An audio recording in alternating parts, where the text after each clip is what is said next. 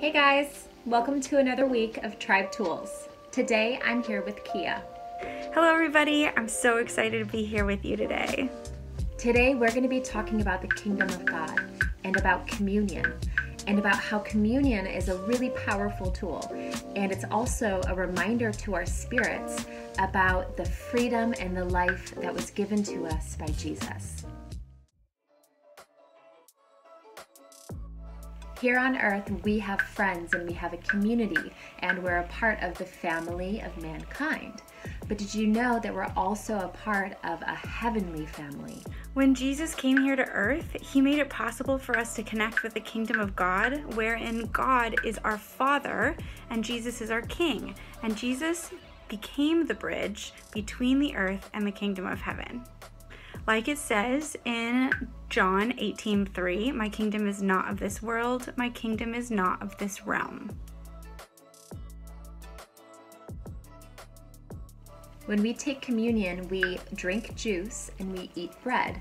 On the earth, we eat bread for our bodies when we are hungry. It gives us energy, strength, and can heal our bodies. But Jesus is like bread for our spirits. Just like how the bread we eat for supper strengthens and heals and empowers our body, Jesus strengthens and empowers and heals our spirits. Jesus is like spiritual bread for our spirits.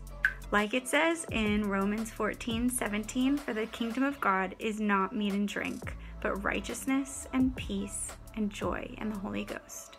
Or John 6:48, I am the bread of life. The juice is red like blood, which represents the blood and life of Jesus, and that Jesus is our Savior and our bridge to the kingdom of God. When we drink the juice during communion, we are saying yes to Jesus. We are saying that we choose him, and we're saying that we want to enter the kingdom of heaven with him. Isn't that amazing? Like it says in Matthew 26, verses 27 to 28. And Jesus took a cup, and when he had given thanks, he gave it to his disciples, saying, drink of it, all of you, for this is my blood of the covenant, which is poured out for many for the forgiveness of sins. So, when we eat the bread, we are saying that we will not depend on the things of this world to give us spiritual life, but that we depend on Jesus for that. We are committing to God as our source of strength, joy, and purpose.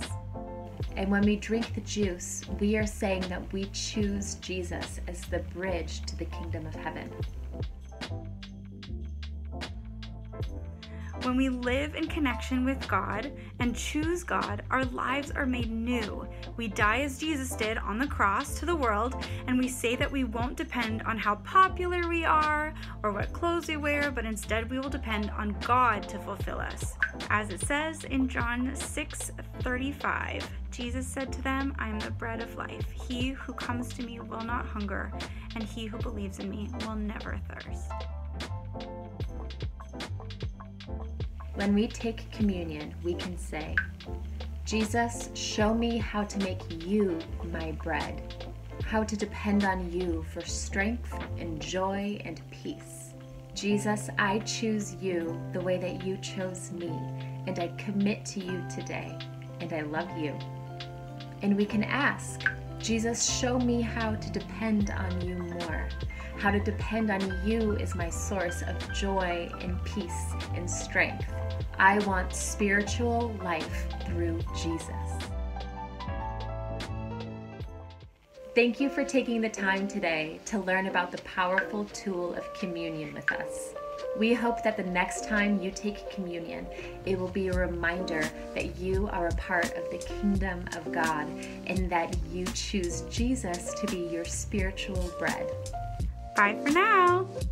I'll see you guys next week, and remember to add this tool to your toolbox. Bye!